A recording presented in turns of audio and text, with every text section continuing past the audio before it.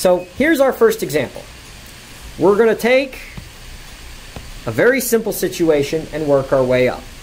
So here's a ball. We're going to drop it from 10 meters above the ground, and as we'll see later in the course, a falling object undergoes a constant acceleration of 9.8 meters per second squared. We'll discuss this in more detail later. We'll get into the physics of free fall at length. That's not the point of this. The point of this is to show you how to run the mechanics of the simulation in this very simple example of constant acceleration. Our question is, how far above the ground is the ball 0.02 seconds later? So we're dealing with very small amounts of time, so our assumption that things are constant will be true. All right, so let's think about how to work through the simulation. So what we're going to do when we run a simulation is we're going to set up a table. This time we're going to do the table by hand, but our ultimate goal is to get a computer program like Google Spreadsheets or Microsoft Excel to do fill the table for us. So what we're going to put in our table is a time, our position, our velocity, and our acceleration. Okay? And then we're going to start with the beginning. The beginning, that's define t equals 0. We just choose that. That's when we start our stopwatch. Where is the ball? Well, read the problem. The ball is 10 meters above the ground. So we'll put the position at 10 meters. What's the velocity at t equals 0? Well, we're dropping it, and if I just drop something, its initial velocity is 0. I'm just letting it go. And what's the acceleration? Well, I've told you that the acceleration is a constant 9.8. So 9.8 meters per second squared, and I'm also going to tell you it's negative. Again, don't get too engrossed in the physics right now. We'll talk about why it's a negative and a positive much later. At the moment, I just want to go through the mechanics. So the mechanics are, you first establish what's going on at t equals 0. T equals 0, what's happening? You fill that in as best you can. Then you're going to go some small amount of time later. So I want to go a small amount of time. So let's go to this time. We're not going all the way to the end. We're going a small step. So we're going to take this 0.2 seconds and break it up into two small steps of 0.01 seconds each. Remember, this whole idea is predicated on the assumption that velocity and acceleration aren't changing very much over the time. And the only way that can be true is if the time is small. So we're going to take small time steps. 100th of a second. So now you're moving on to your first time step, which we will often write as t goes to t plus delta t. And our delta t here is 0.1 seconds. That's the size of our step. Now what do we know at this time? To make things a little bit clearer, we'll switch colors. Well, we know the acceleration, because I told you the acceleration is constant, so we can just go ahead and fill that thing in. Now what about the velocity and the position? Well, go back to our discussion for the basis of this. We saw that if we can assume that the average velocity is just equal to the velocity, i.e. the velocity is constant, then you can say x final is x initial plus v delta t And similarly, if you can say that the average acceleration is equal to the acceleration, then you can say V final is V initial plus A delta t. And these are the expressions I'm going to use to fill in these two slots. So I'm going to start with the velocity, because I feel like it. So to solve for the velocity final, I go with my velocity initial, which is this quantity here. So that's 0. And then I add my A, which I told you is 9.8 meters per second squared.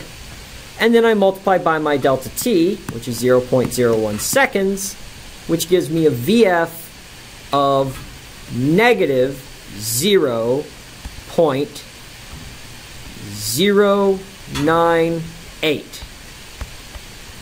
So now it's small, but it's not 0. The velocity changed because we had an acceleration. Acceleration is a changing velocity. We have an acceleration, thus the velocity will change from 0.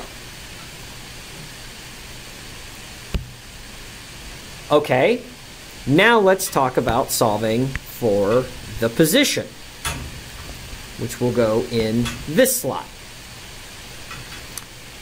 using this expression. Alright, so I'm going to use xf is xi plus v delta t. Well, xi is 10. Now, the velocity. We chose to do velocity before position. There wasn't any rhyme or reason. We could have done position first. We just chose at random to do velocity first. So we can't make decisions based upon that. So which velocity do I use? I use this one. That's the velocity I'm going to use. What's the real velocity? Somewhere between that and this. Almost certainly somewhere in between. But remember the premise of simulation, that the velocity is equal to the average. So that's what I'm going to use. I'm going to use 0. And so xf is going to be 10 meters.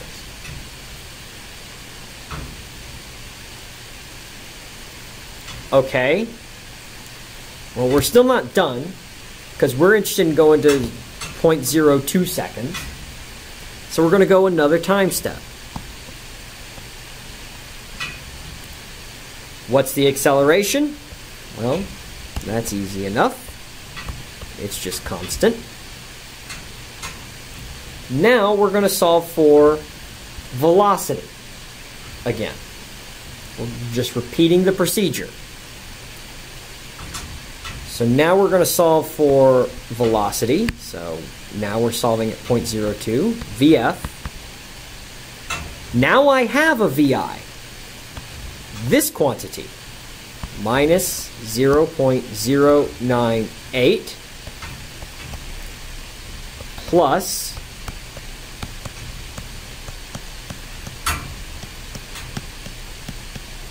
now we plug that into our calculators and we get negative 0.196 meters per second. So that's what we put in here.